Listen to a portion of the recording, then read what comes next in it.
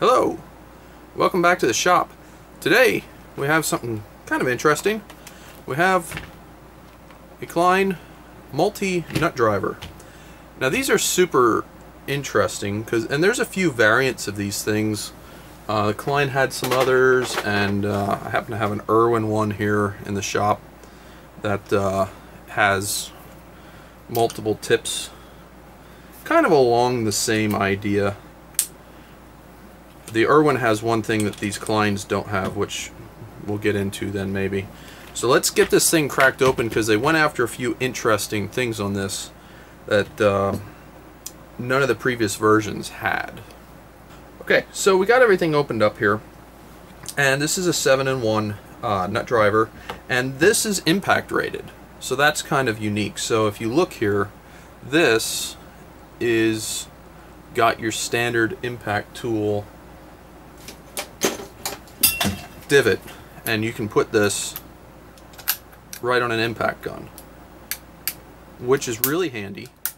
And I'm glad they thought of this, because most times guys adapt stuff to impact guns anyway. So it's good that this has got impact guns in mind.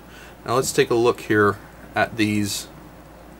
You can see that's like a kind of a hex with sort of reliefs in it. Oh, that one does not have that. Okay, so I guess that's maybe the 1/4-inch one is the only one with that. I see. Okay, so the keen, I guess, is what stops this from going further. You can see that stops.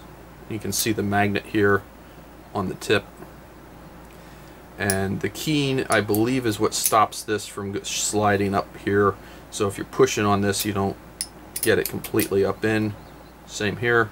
Okay, and then to get these off, the additional sockets, you have to take them off towards the back end here. So then this is going to be keyed. Yeah, and that has the magnet kind of about where you would want it. Not necessarily exactly, but actually at a decent spot. Let's put the 3/8 on. That's a common one for stuff. Pretty nice, actually. And one more here, the 7/16. There you go. You can see that the magnet's kind of at a spot where it'll grab things. And one nice thing about this is you can clean the magnet off. I know Milwaukee has some out like this now too. Probably DeWalt does as well. But that has always been the problem with this style tip. The ones with the integral magnet in the socket head, that you drop it, it just gets full of metal. So it's kind of nice you can clean that off. So looking at this here, you can see these splines right here, and that's what engages those unique sockets. And then you have a detent here, and a detent here, and a detent here, and I believe that's what captures these tools, or the sockets. And I'm just looking in the socket here. I don't see, there's got to be a friction ring in there or something like that, because that slides on and you can see that detents just like that. It's held in place. Feels like there's a friction ring in there, and there must be, because you can see this spring on the outside of the socket. Let's see, they all have it? Yeah, they all have it. So there's got to be some sort of friction ring in there. So that's kind of neat, but you can put any of them at any location on the tool. So that's kind of cool. Now I will say one thing that I don't like is it does not have, like this old Irwin, an 11/32. You might say, why do I need 11/32? Well, 832 fasteners utilize an 11/32 nut. So not having that is kind of a bummer. And you can see this one is kind of like a different buildable shenanigans. But that was an early multi-nut driver that I had gotten years ago, made by Irwin. I also have one of the bigger Klein ones. It's kind of like a huge thing, but I don't have that here right now. So This is a nicer, more compact variant. I kind of wish there was a version with maybe a 3/8, an 11/32, a 7/16, and a 9/16, because at least in the electrical trades, 1/2 inch isn't commonly used. 1/2 inch being the common size fastener for 5/16. That's normally what you use with that. You don't have a lot of 1/2 inch that you use, so I feel like the 11/32 in this would be more useful, because 8/32s are pretty prolific in electrical devices. But anyway, let's keep looking at this. And this tool here has this ball detent, and that basically is a handheld version of your standard impact chuck. That's really what this is, but it appears as though this is a hollow handle, so I'm curious to see how far up this will go. It does not go very far, so I was wondering if this would go way up into the handle, but it does not appear to. So that appears to be what you get. Now if you wanted to be all kind of sleek, you could go like that. They stay on pretty good, I'll say that too. It takes some force to pull it off, so I don't think you would lose these with you know, just normal use, taking them off of fasteners. So that's interesting. I kind of like it. I'm going to throw it in rotation at work and see if there's any idiosyncrasies that are annoying. If I remember, we'll do a follow-up video on it. Let's see here.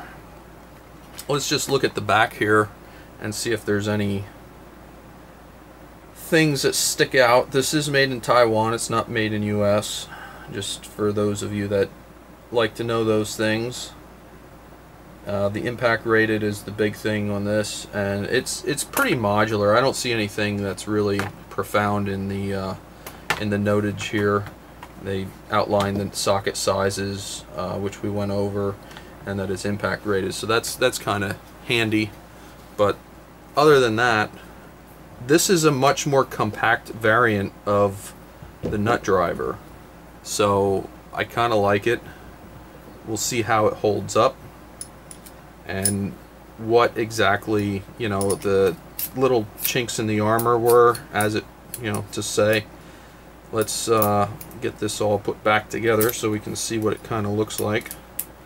We'll put the quarter on it, and we'll put it just like that, and that's what it looks like all together. Now this, if you're in a tight area, you would want to take these off.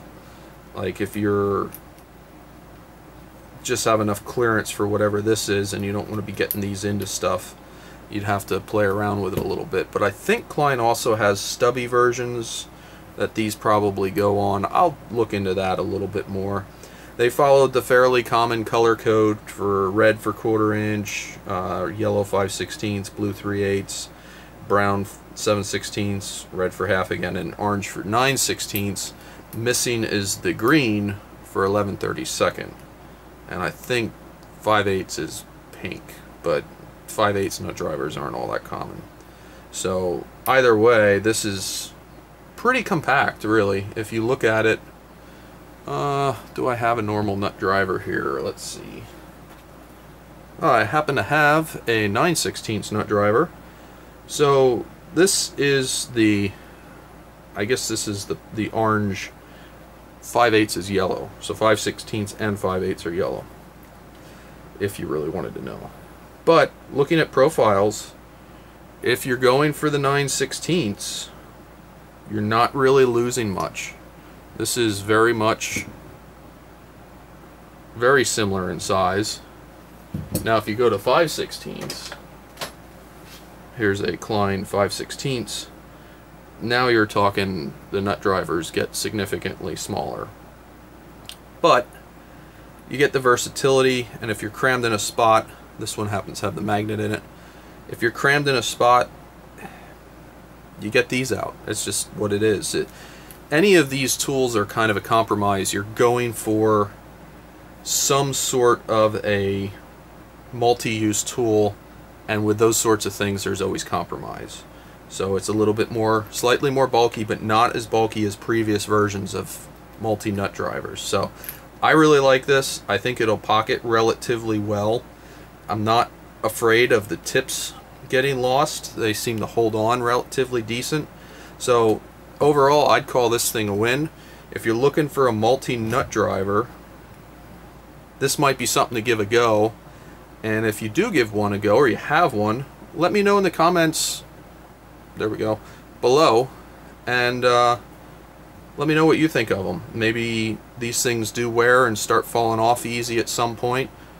I don't know. I've not used one a lot, so I'm keen to find out. And if you have anything with them, let me know. Alright, as always, thanks for watching and have a great day.